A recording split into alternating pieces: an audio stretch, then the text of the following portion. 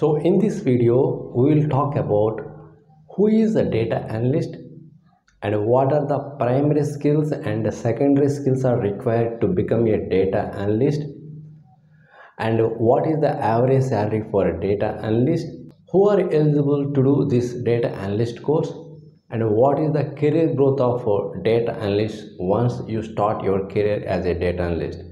We will discuss the complete roadmap of to become a data analyst in the 2023. Okay, without wasting our time, let us start our main topic.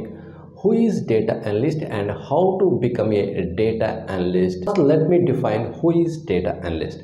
A data analyst is a professional who is responsible for analyzing huge amount of data to identify patterns or trends or insights that can help the organizations to make informed decisions.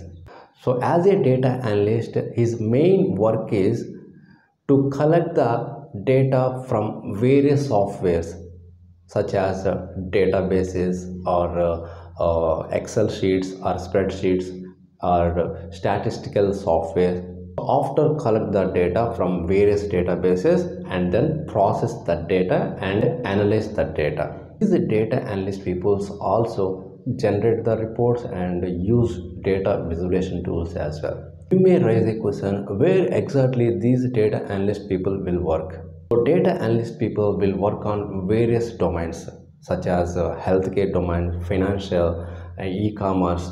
There are number of domains are there. These data analyst role is must required for helping the organization to take better decisions and to reach their goals as well. I hope you understand who is data analyst and where these data analyst people will work. Okay, and now let's talk about what are the primary skills are required to become a data analyst. The first and most basic skills that required to become a data analyst, that is nothing but advanced Excel. So if you have the prior knowledge on Excel, then it is very easy to understand the remaining concepts of a data analyst, guys. To understand how to generate reports, how to use data visualization concepts, how to create charts or reports. So these are all the concepts very easy to you if you know Excel or advanced Excel concepts. Okay, and second one is you must have proficiency in any one programming language. It might be R or Python programming language. Okay, a highly recommended language is Python language.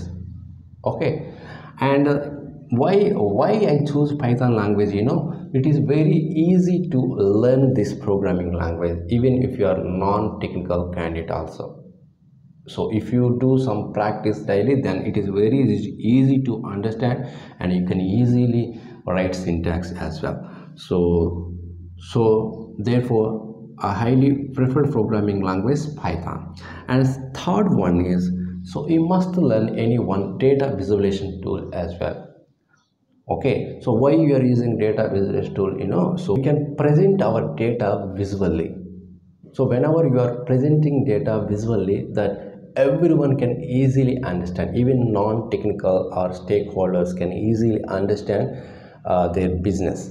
Therefore, to present your data visually or appearing, we should use any one data visualization tool, either Power BI or Tableau. Next one is you should have sound knowledge on statistics as mean, median, standard deviation, regression analysis, hypothesis testing. Like this, you should have some basic understanding of statistics concepts as well. So okay, and next one, you must have some basic understanding or sound knowledge on ETL concepts as well, like data wrangling, data modeling, and data warehousing concepts.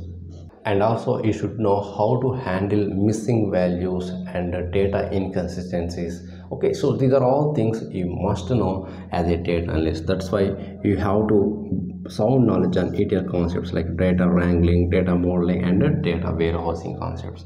Okay, and so these are the primary skills as a data analyst.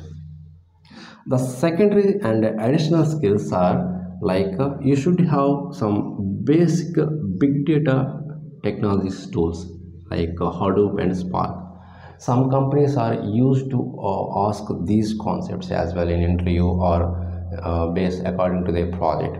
Okay, so so based on their project they used to filter these skills as well. So you should know some basic concepts of Hadoop and Spark. And next one is you must have some basic knowledge of machine learning algorithms for predictive analysis purpose. This is also based on their project requirement they used to filter the candidate. Okay, and along with these primary and technical skills, you should have some soft skills as well. Okay, so you must be good at communication skills, both verbal and written, and must be a problem solver and good analytical thinking. Okay, and you must have good domain experience. So let's talk about what is the average salary for data analyst. Suppose if you are trying as a 3 to 5 years of experience candidate, then you can expect up to 15 to then you can expect from 6 lakhs to 15 lakhs package. So if you are trying as experience 3 to 5 years of experience.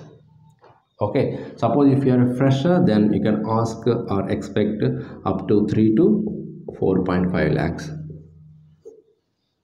Okay, now you may ask a question like what is the career growth if I start my career as a data analyst. So if you start your career as a data analyst, so then you can become a data engineer after having some experience.